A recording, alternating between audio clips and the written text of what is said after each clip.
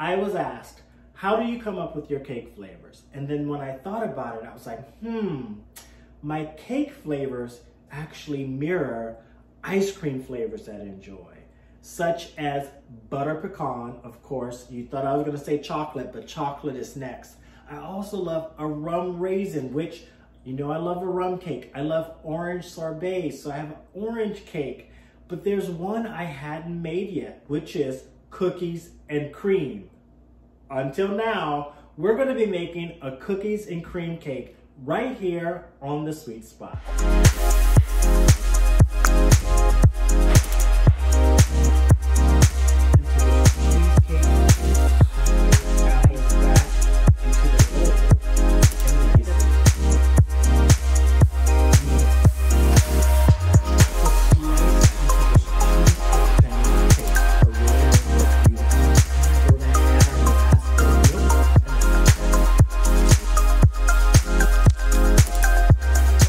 Started on our cake batter. The first thing, as you all know, is to mix our dry ingredients together. So I have my flour here. I'm going to take my baking powder, my baking soda, and my salt.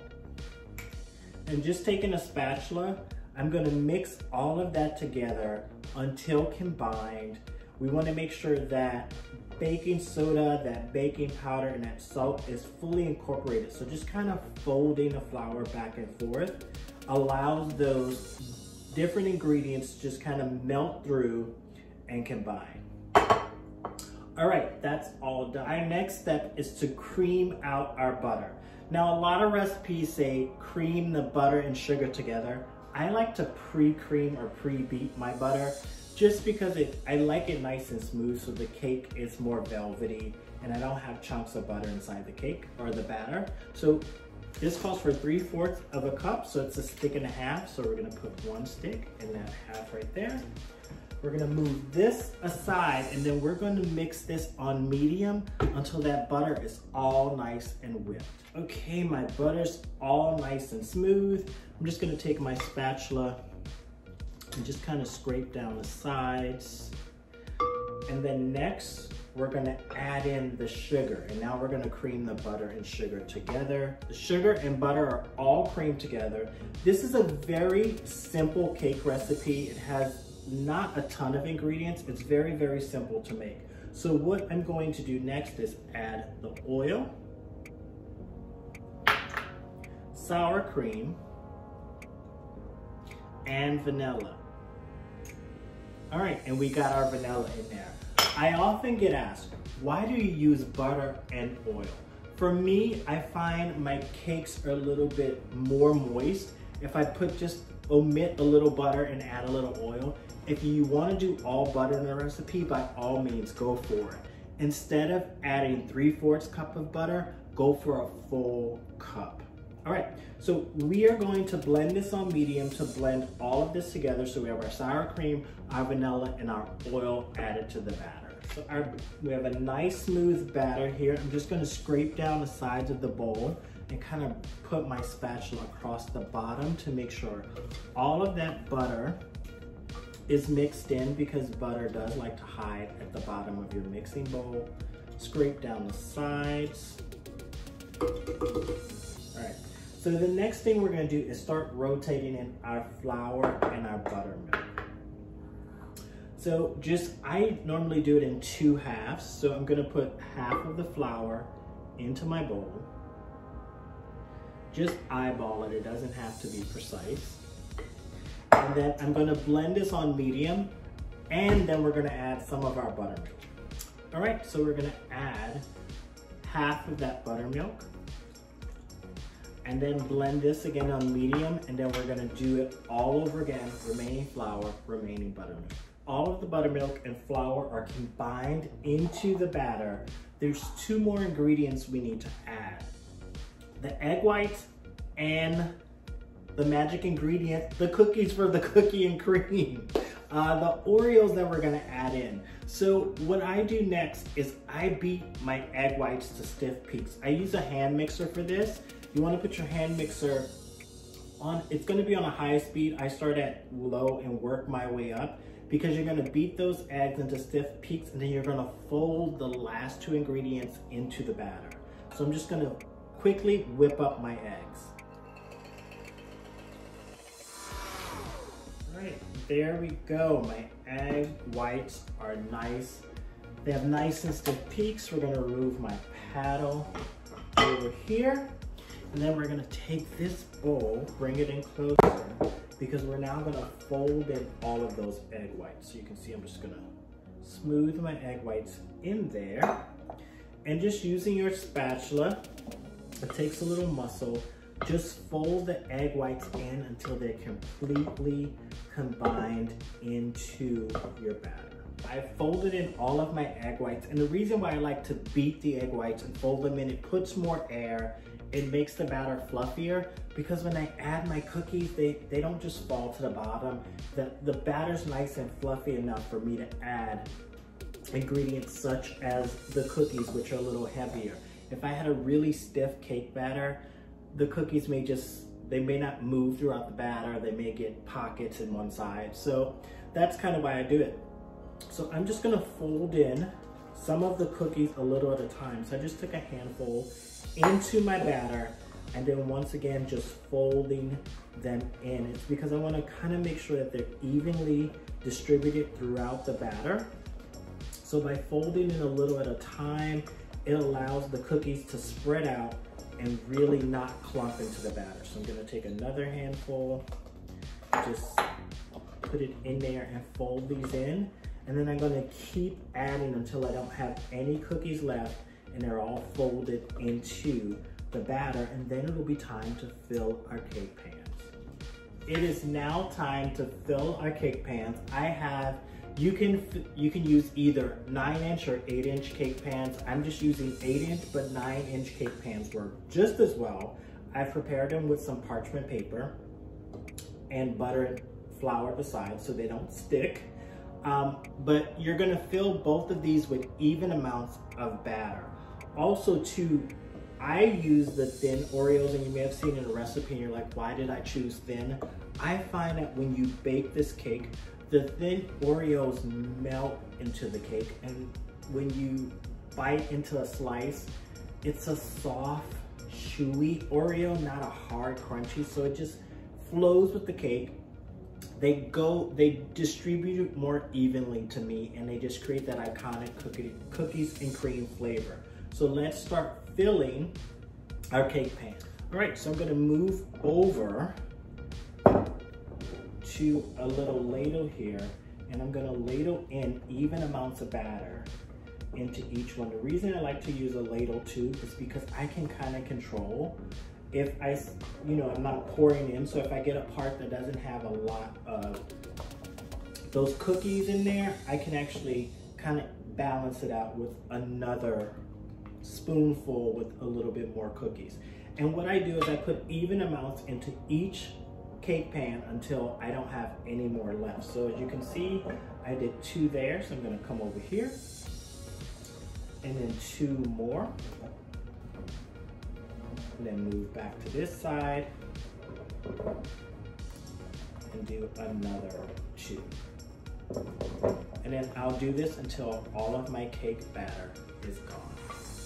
Both of my cake pans are filled, and I just like kind of drop them onto the countertop. That helps the batter kind of smooth out and even out. So just a couple of drops, it releases air bubbles, smooths out the batter, and makes them ready enough to go into the oven, which we're about to do now. You're gonna bake these in a 350-degree oven. I'm gonna give you a big time range because I just wanna tell you, every time I've made this cake, it's been within this range, but a slightly different time, and I think it's the nature of the cookies and the heat of my oven. But I've had it ready as early as 20 minutes, and I've gone as long as 30 minutes. And I tell you, every time the cake is done perfectly, but the time is a little off. So I'm saying 20 to 30 minutes. Set your timer for 20. Check them. If they're still not done, you'll be able to gauge. I do it in like 2-minute increments or 5-minute increments. So if they're not done at 20 and they're still quite raw in the middle, I set it for 25. If they're still a little raw in 25, I set it for 30. If they're almost done, I give it a couple of more minutes. So you'll be able to gauge, but just know you could have a big range. So if they're not done in 20 minutes, don't worry, they can take up to 30. So we're gonna throw these in the oven so we can actually finish making our cake, because I have an exciting cookies and cream buttercream recipe for all of you.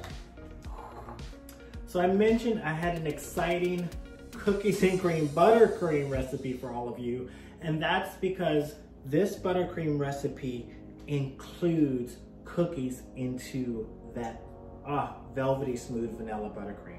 So the first thing you need to do is actually grind down some Oreos, and this is another way these thin Oreos really come in handy because they don't have a ton of cream, so you don't have to scrape off the cream. If you use the larger Oreos, you want to get rid of some of that cream. With these, they ground down perfectly and you don't have to pull them apart and scrape off the cream. So I can just put all of them into a food processor, and we're gonna grind those down as fine as we can. They don't grind down to like a powder, so don't worry about it, but you want a very light crumb. You want a very small texture in the crumb. You don't want a thick crumb. You want to grind them as much as you can until they're fine, fine, fine, fine. So I am actually just gonna put these in here, and I just let my food processor run on high until they get nice and smooth.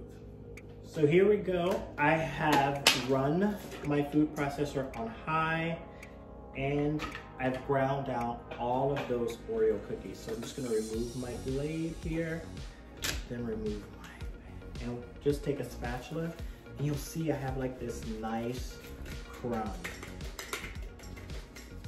They do want to stick together because remember there's a little bit of that cream, but just go ahead and just kind of put them into a bowl, because once we get our buttercream going, we're gonna add them in. And I do like to take my spatula and just kind of separate them, because in the food processor, they want to stick together. Oreos like to be stuck together. And I just take my spatula and break up those crumbs, because we're gonna work these crumbs into a cookies and cream buttercream that is gonna taste delicious. So let me move my food processor to the side, and we're gonna start making our buttercream. Now that we've ground down our Oreos, it's time to start making our buttercream. So what I like to do first is I like to mix my Oreo crumbs into my confectioner sugar. I find it helps them evenly combine, and the sugar breaks them up a little bit, so I get an even distribution. So you just wanna kind of take your spatula and fold them until you get those Oreo crumbs evenly distributed throughout your confectioner sugar. It also helps break them up and give you smaller particles of those cookie crumbs, because once it goes into confectioner sugar, you can't see them, but once you start mixing this buttercream, you're gonna start to see those little bits of Oreo. So now that those two ingredients are mixed together, I'm going to add my butter. So I'm gonna add all of my butter into the mixer.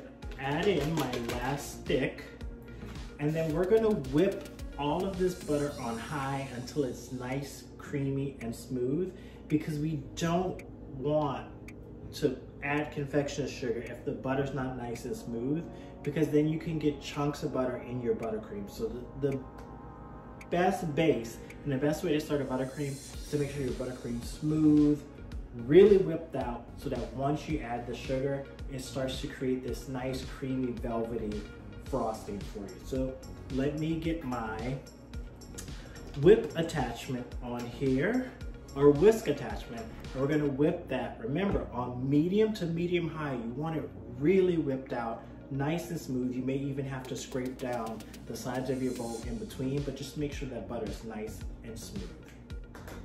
So I've whipped my butter until it's nice and smooth. It's now time to add the confectioner sugar. I add a little at a time because there's a lot of confectioner sugar. So just spooning in a good amount. I do about 1/4 at a time. Once again, just eyeball it. I don't want to overpower that butter with too much sugar right off, because once again, I'm trying to control it and keep it nice and smooth. And we're gonna mix this on medium until all of that confectioner sugar is combined. All right, so I temporarily removed my whisk because I scraped down the sides of my bowl, and now I just wanna add whatever's remaining of the confectioner sugar. So with that over there, and I'm just gonna whip this last bit of confectioner sugar, then we're gonna start adding our cream to really balance out how stiff it is, because your buttercream should be very stiff, and then as we add the cream, it's gonna start to thin out.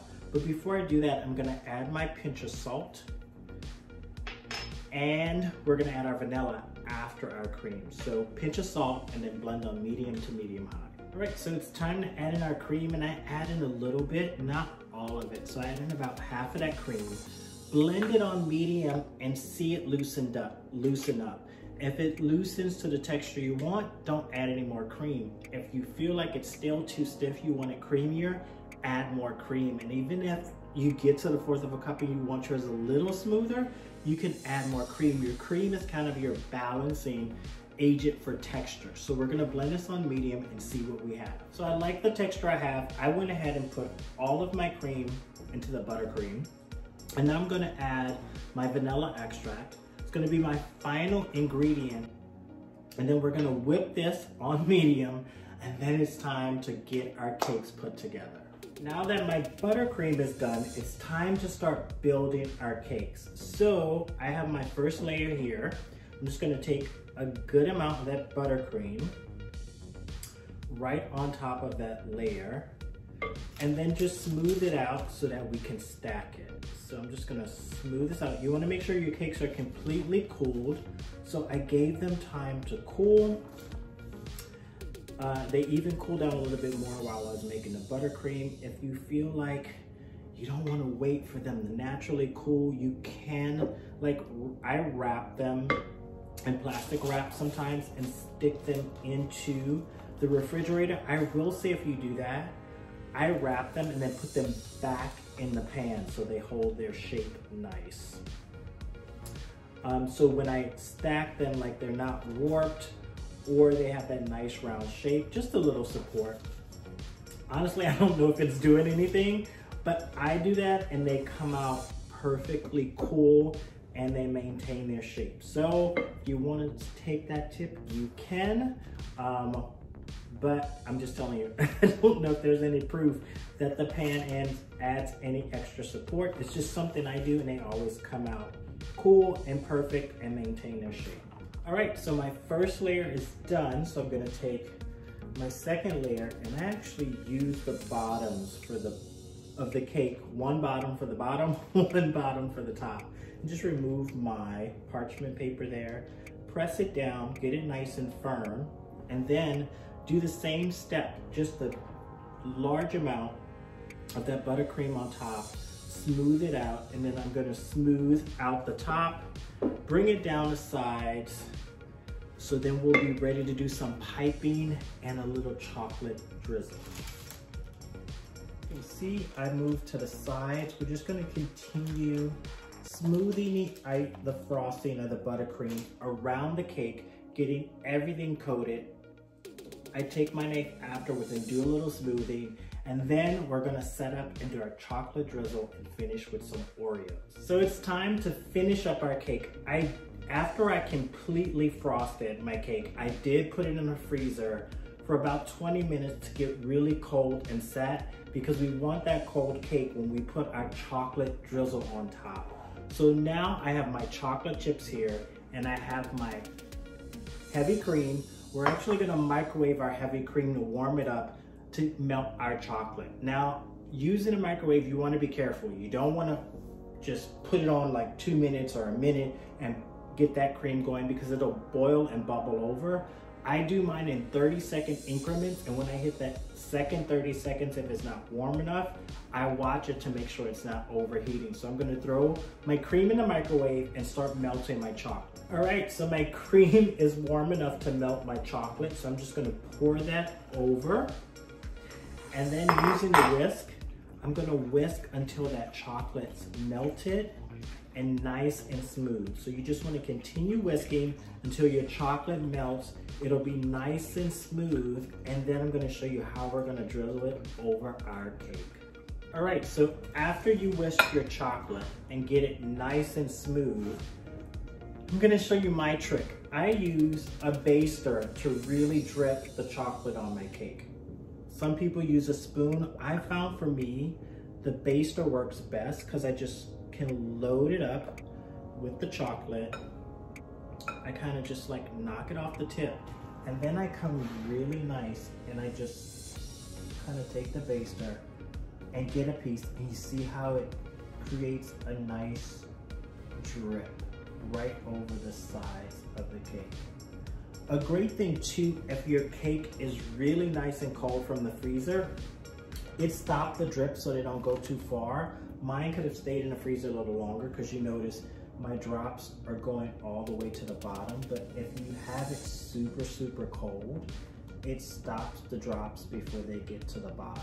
So just taking a baster and creating the chocolate drops around the cake.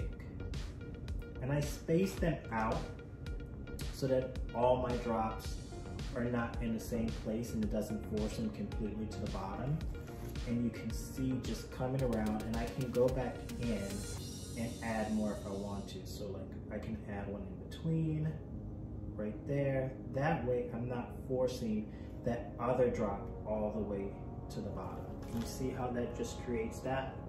And you just go around the cake. If a couple hit the bottom, don't worry about it. It's all good. But if the colder your cake, the more the drops are gonna stop before they get all the way to the bottom. So now that all my drips are done, I go back in with my baster, and now I'm just gonna coat the entire top and kind of connect them. Once you finish your drips, you can actually take your baster or just take a spoon and pour a coating over the entire top of the cake. That's optional. You can just keep the drips because we are gonna add additional decorations to the cake. So I put all the remaining buttercream into a piping bag, and we're just gonna pipe kind of rosettes or dollops of that buttercream onto our cake and garnish with Oreos. So here we go.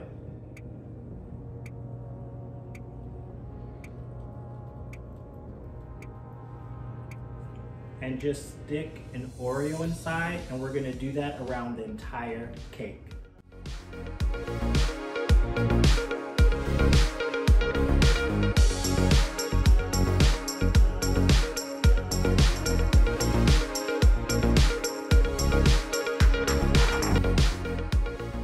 I hope you enjoyed this cookies and cream cake recipe. I had so much fun bringing it to all of you.